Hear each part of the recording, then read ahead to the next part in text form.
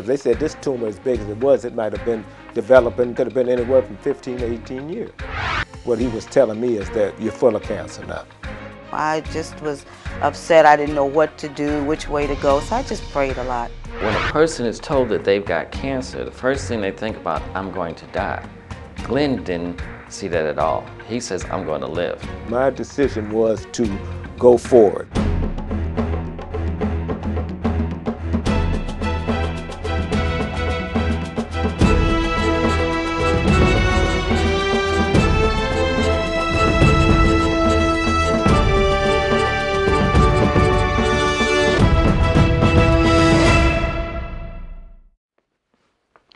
Welcome to the Incurables. I'm Don Wildman. A good diet, consistent exercise, regular checkups, and all things in moderation are generally the hallmarks of a healthy lifestyle. Glenn Moore lived dutifully by these rules, and they appeared to serve him well.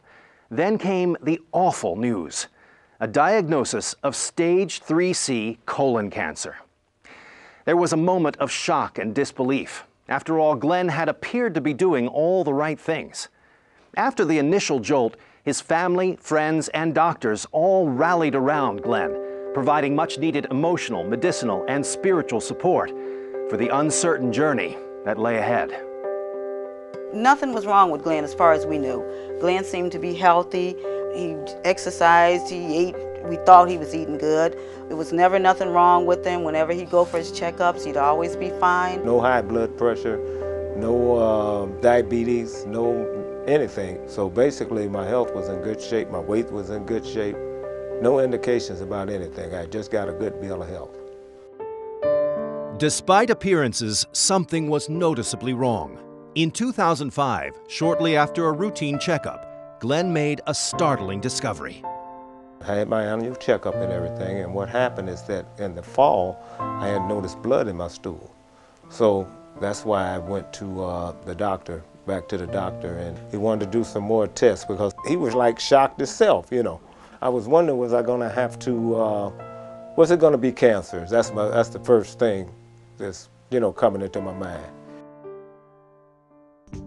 Glenn is, he's just a fun-loving person. You know, everybody likes to be around Glenn. He's just wonderful. He's a good son. All mamas say that, but I'm really sincere. Glenn Moore is that extended hand to people to help in any way that he can. And it was like, man, this is fabulous. I finally got somebody that I can use the terminology and say he's a friend.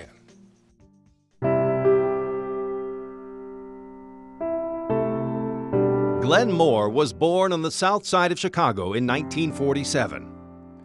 He graduated from Hirsch High School in 1965 and attended Southeast Junior College for a year and a half. Glenn married his first wife, Marcia Harvey, at the age of 20.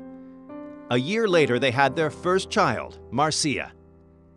Glenn married his second wife, Teresa Howell, in 1991, and together they had a daughter, Tanisha.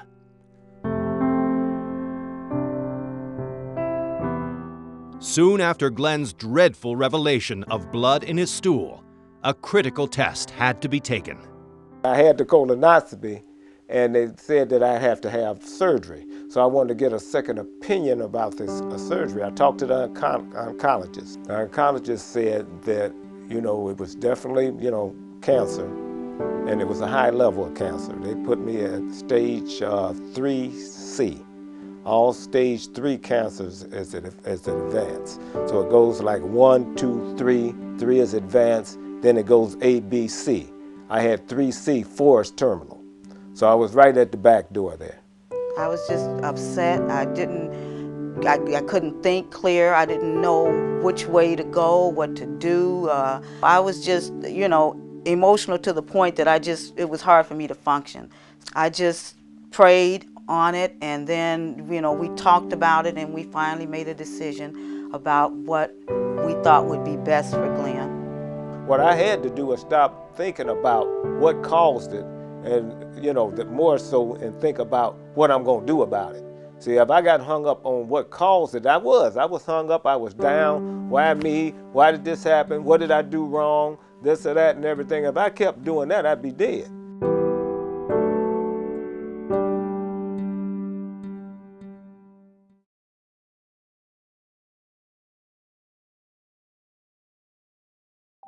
After receiving the earth-shattering news of a cancerous tumor, Glenn and Teresa were now faced with a daunting decision of which path to choose on the road to recovery. But Glenn was very fortunate. Prior to his diagnosis, Glenn's mother, Rose Sweeney, was successfully treated for a kidney ailment by Dr. Hugh Jenkins. Glenn immediately sought the naturopathic physician's advice. He came in because he didn't want to have the surgery. And he was surprised that because he'd gone through many cleanses, in fact, he'd gone on a cleanse called the Master Cleanse, and he would do that 4 times a year. And he'd be surprised, why do I have colon cancer with all the cleansing I'm doing? And then after doing a complete evaluation with him, and the question I asked, well, what do you do between the cleanses? And he said, well, I'd eat everything, because I figured the cleanses would be all right, and I exercise 3 to 4 times a day, so I'd be all right. I said, no. And I let him know, like I let a lot of my patients know, that 85% of cancer comes from the American diet, specifically digestive problems. From the mouth to the anus, the only way that you're gonna have a problem there is from what you eat. Dr. Jenkins come up with a program to reduce the size of the tumor. So we started with that program. It was I went on a 28-day fast and a 6-day coming off period. Nothing but juices and raw vegetables. What I told him is that because this tumor is so big, that they might have to go in and do the surgery. Okay, I didn't discount the surgery. Okay, but what my philosophy is that surgery should be the very last resort. Let's try Mother Nature, but Mother Nature, it's a longer therapy than drugs and surgery, because we get down to the cause of the problem. Because it takes a minimum of 4 months to go through cleansing in a relatively healthy body. Any chronic condition could take a minimum of a year to get down to the cell level where disease starts. So he knew that in the 3-month period that we were doing prior to surgery, he wasn't totally cleaned out. But we're doing enough that that tumor is starting to shrink. That's why I told him to go get it reevaluated prior to surgery, because he came to me after he had the colonoscopy. So we're having a 3-month period, so things are starting to shrink. It's not going to totally go away. Like I said, it takes a minimum of a year. But after frequent consultations with his oncologist and his surgeon, Glenn eventually decided it was necessary to take a more dramatic course of action. They kept talking to me about that I need to take this surgery. I kept researching, and that's the time I went to Cancer Center of America, got another opinion or whatever, and I had to have the surgery. So I decided not to keep doing the tissue cleanse to try to reduce the tumor completely, and I went on and had the surgery. But Dr. Jenkins prepared me to cleanse my system, because one of the biggest things that happens when you go through a surgery like this is that you'll get an infection. So he wanted to reduce the chances of me having an infection. Surgery was just one phase of a multi-phased approach to Glenn's healing. But this initial remedy brought about a few complications for Glenn. Right after his surgery, he wasn't doing well at all. He was concerned. He was feeling his body was not functioning properly. He had to keep trying to make his bowels move. He wasn't going like we normally would go. When he got home, you know, it just was like, I wasn't sure like if everything would work out, you know, because he was just so not himself. He looked like he had aged, and that it was just really hard for him. When he first came home and he was in a depression, I was telling him, you just gotta get up and just, you know, even though you don't feel good, you just gotta get up and you just gotta go at it, and we just gotta, you know, we just gotta do this thing. I've never been cut on, and for them to do this kind of surgery, and I just was at a very, very low point. But I didn't have time to be at a low point too long. You know, I just made up in my mind that I was going to change my life and I was going to fight this, because I'm always good for a good fight.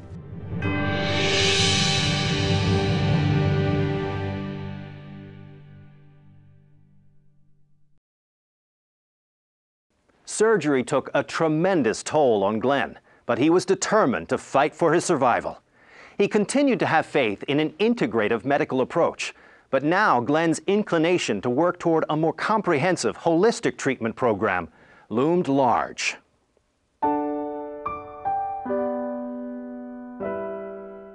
I never will forget when I come out of surgery, and that's the main thing I wanted to know, how the surgery went.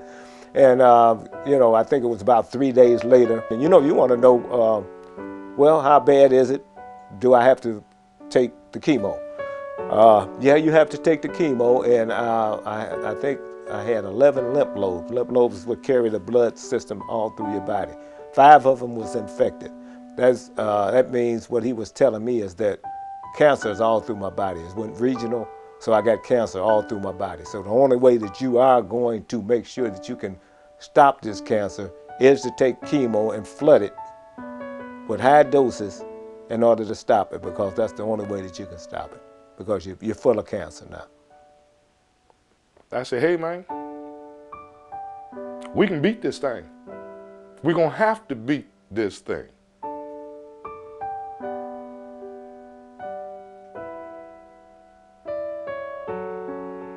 And he looked at me. He said, yeah, I am. I said, so go through your investigative mode, all right? Find out, research. Then I had to calm down. I talked to the Lord. I said, Lord, you know best. But we need your help now. Because Glenn became like my big brother. So I meant to be there to help him go through that, all right? And I said, I'm gonna be here, babe. That's all I can do. I can be here. Tough choices continued to challenge Glenn. He often consulted with family and friends, and with their loving and unconditional support, Glenn finally settled on an option with which he was very familiar. We never went to the doctor for anything. We always had home remedies, and my mama was always in the book about doing home remedies. You know, we use all of oregano and different, she to the day, she's got all kind of books on natural remedies. So I'll go get my checkups and everything, but before I go to the doctor on anything, I usually might call my mom or whatever on a natural healer, because she's got something for everything. Glenn couldn't decide. Mom, you think I should go chemo? You think I should go with the herbs? Well, Glenn, you know how I feel about the herbs. And I haven't saw anyone do well with chemo. So, my opinion, I think you should go with the herbs.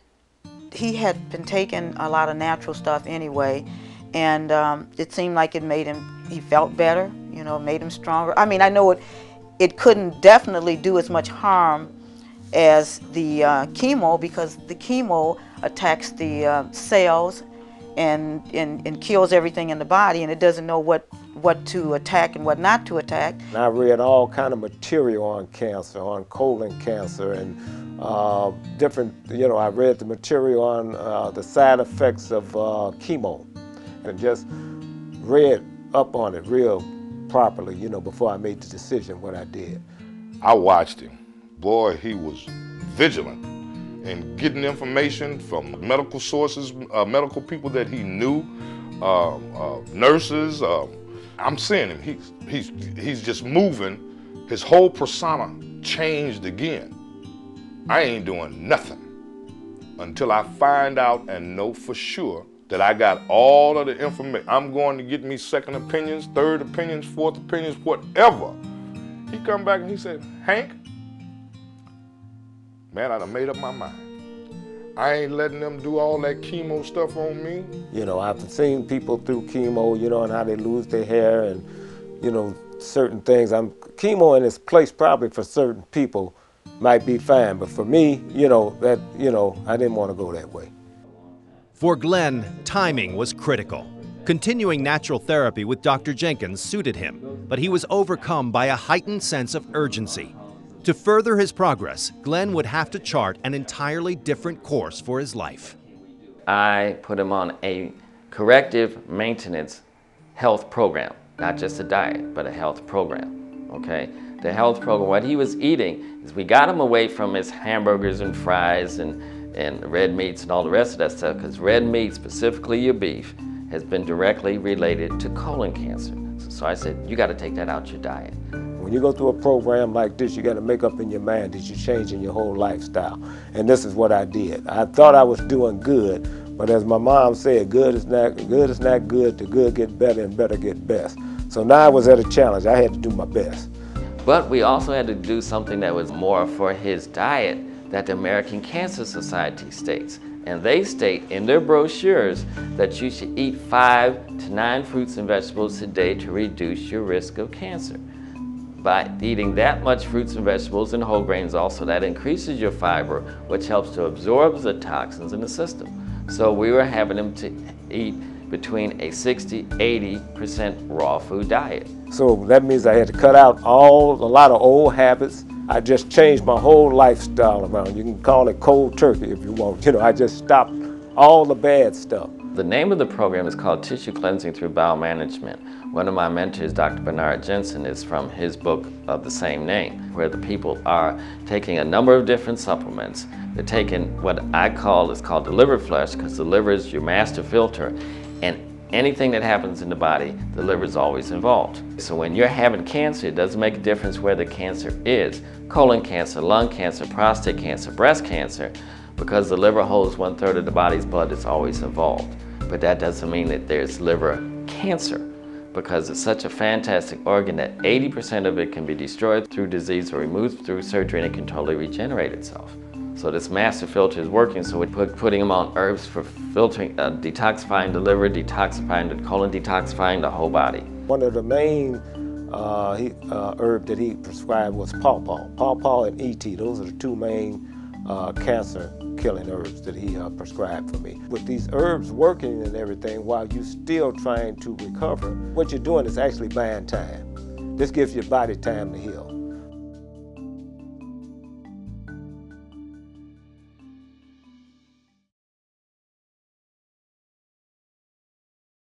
Everything has improved, you know, in my life. I'm more energetic, more stronger. I'm in better shape now than I was, I say, at 35 or 40.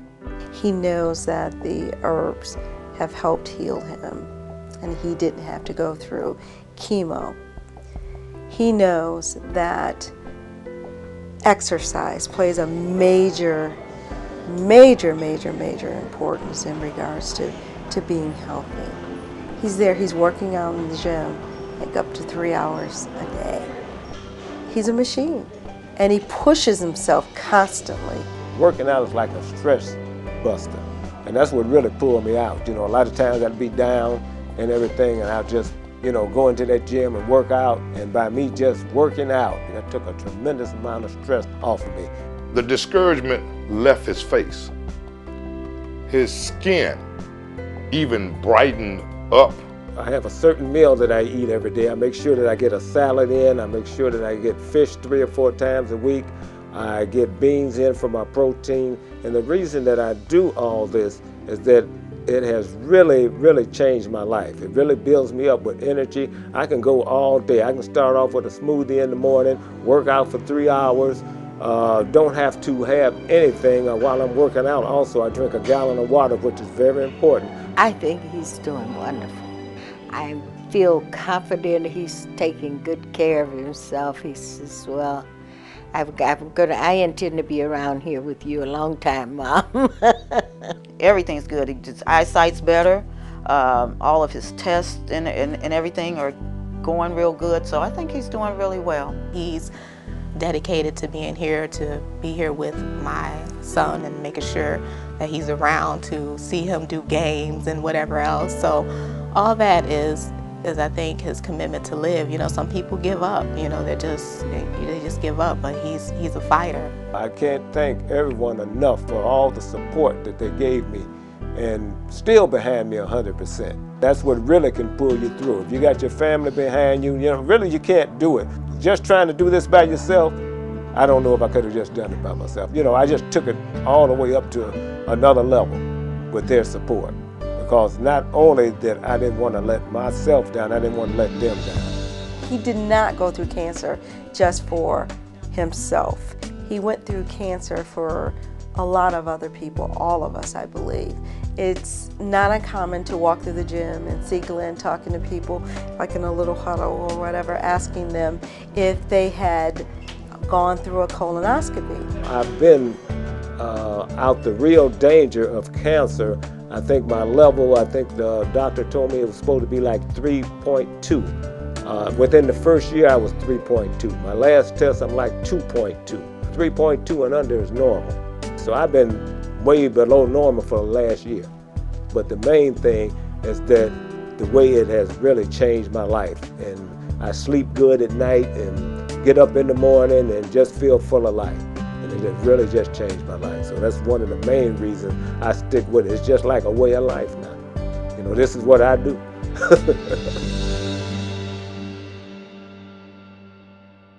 Glenn Moore always thought he was a health-conscious individual and had taken steps to maintain his overall well-being.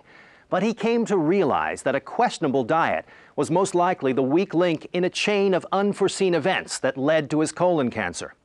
Faith, the support of loved ones, a thorough change in lifestyle, and Glenn's consistent application of a revised healthcare regimen all contributed to a successful recovery.